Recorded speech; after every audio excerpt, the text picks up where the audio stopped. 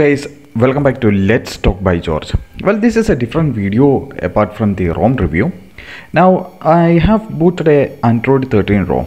Okay, let us go to the about phone section and let me show you. So basically you can see this is the Android version 13. It is on the latest security update, and so the fact is it's a headache. I mean, CTS certification or Google Play Store certification is a headache. So I'm going to show you how to make your device certified using Magisk. So basically I have booted the ROM. So this is a fresh installation. As you can see, I have not installed any of my favorite applications. So let us go to YasNat SafetyNet checker. So what I'm going to do is I'm going to run the SafetyNet attestation, and as you can see, it's a fail, right? So what really happens is since this is the freshly booted ROM and since you have flashed the Magisk, what you're gonna do normally is install the Magisk application. So I have already installed the Magisk application, so I'm going to show you, because if you are actually flashing the Magisk along with the ROM, you won't get the APK file. So what you need to do is you need to go to the storage, maybe your SD card where you have stored the APK file, and install it manually. So I'm going to install the Magisk application again. I've already installed it, so this is how you gonna do it, because you won't see the Magisk app in your app drawer without you installing the Magisk. So let us take the Magisk. Okay, so what really happens is once since it is a fresh installation, you will have to perform a reboot. So what you need to do is you just click on this OK button and do a reboot from the for the Magisk itself, because if you are not rebooting, it will not work properly. So once you have installed the APK file, please make sure to launch the app, and from the app itself you have to do the reboot. We have finished rebooting the device, so let us go to the Magisk. Okay, so let us select the Magisk, and as you can see, we are actually having the latest version of Magisk. This is the 25.2. So what you really need to do is there is a setting app icon on the top right hand corner. So you click on it or tap on it.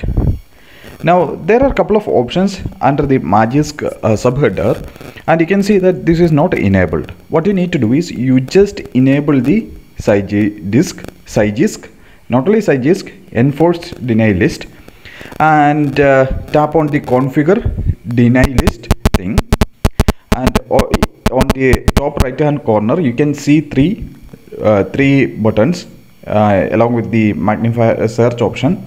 So you click on the show system app. Now when Magisk was actually introduced, or Magisk have introduced Magisk, it was told that you don't need to enable the hide thing for the or deny list, configure the deny list for Google Play Store and Play services. It's going to automatically hide it or something like that, but it won't work if you do like this way. So what you need to do is you need to search for the Play Store and Play services. Okay, what I'm going to do is I'm going to click on this search button and I'm going to put in Play, right? So here we have, so basically what you need to do is you need to configure the deny list. You need to select this option, make sure to select the entire thing. Otherwise what really happens is if you are not actually clicking on it, it will only just enable the GMS, but you need to enable the entire option. Same case with the Play Store. So we have configured the deny list, and it is time that we do a reboot. Then only it will actually configure the deny list. Now this is the simple way, but let us see if it is going to certify the Play Store, or else we will have to use some modules to make sure that the ROM get certified using the Magisk. So what we are going to do is we are going to perform a reboot. So let's do a reboot now. Rebooting after configuring the deny list and all. So let us try to see if the said fix is going to fix our problem. So what we are going to do is we are going to use this YASNAC and run the safety net attestation. So it's a pass, but to be honest with you, it's actually going to create some problem because your Play Store will say that it is not certified. So let us go to the Play Store and try to see it. Device is not certified. So this is another issue. Okay, so basically see, I was showing you the Google Play Store app being saying that it is not certified. So what we are actually going to do is we are actually going to solve that issue.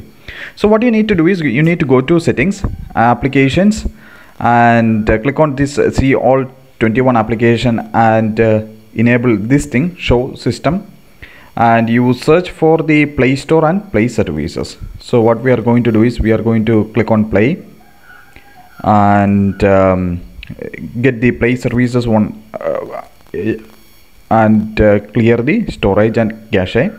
So click on the storage and cache and tap on the manage space and do the clear all data thing.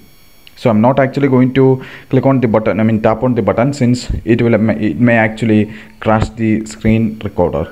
So I'm not going to do that. I'm just showing you how to do this. So coming back again, search for Play and go to Play Store and storage and cache.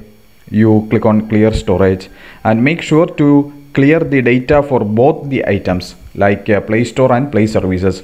Sometimes, I mean, there are people who tell that it is okay if you clear the Play Store data, it will solve the issue. But sometimes what I have noticed is that it won't do the, I mean it won't actually solve the issue. So what you need to do is once you finish clearing up all the data for both Play Store and Play services, do a reboot.